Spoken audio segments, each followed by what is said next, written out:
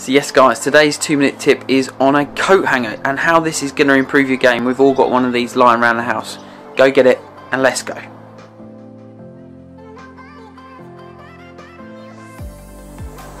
Okay, so a couple of our viewers have been on and asked us a question that they're seeing when they do their practice swings, their club face in a weaker position, or what some people would class as open, and when they've seen shots.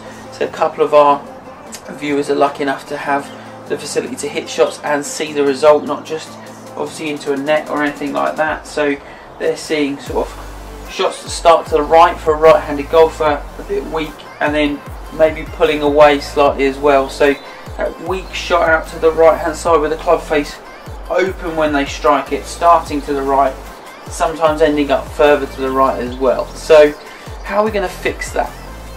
So this is where our coat hanger comes in.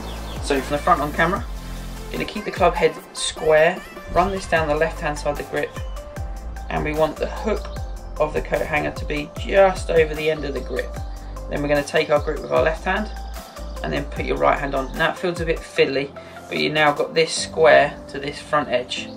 Okay, so it does feel a bit fiddly. What we want to be trying to do, instead of seeing that club open and the hanger coming away from my forearm, is on the way back, as we turn that, keep the pressure of the coat hanger against my left forearm. So as I take it back to here, you're going to see the club now in a slightly stronger position, rather than seeing the club work open. This comes away, now that club face is in a weaker position. So into that position there, taking it to the top, holding that, so that when you get to the top, the hook is now on the forearm. So that's going to feel like you're going to have to work that pretty hard. That feels really even strange for me to do that. It's really try and hold that there. Now you can see that club's in a very different position at the top, and we get this flat left wrist that you hear about on the TV all the time.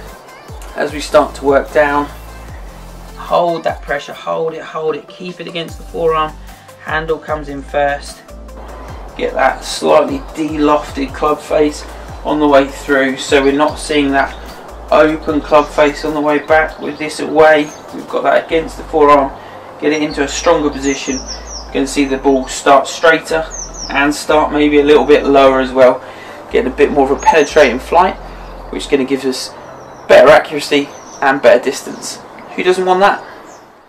So guys, an easy 2-minute tip with a coat hanger. So tag us on all social medias if you have a go at this drill. Tag us at PJ Life 365, and we'll see you Monday morning for more tips.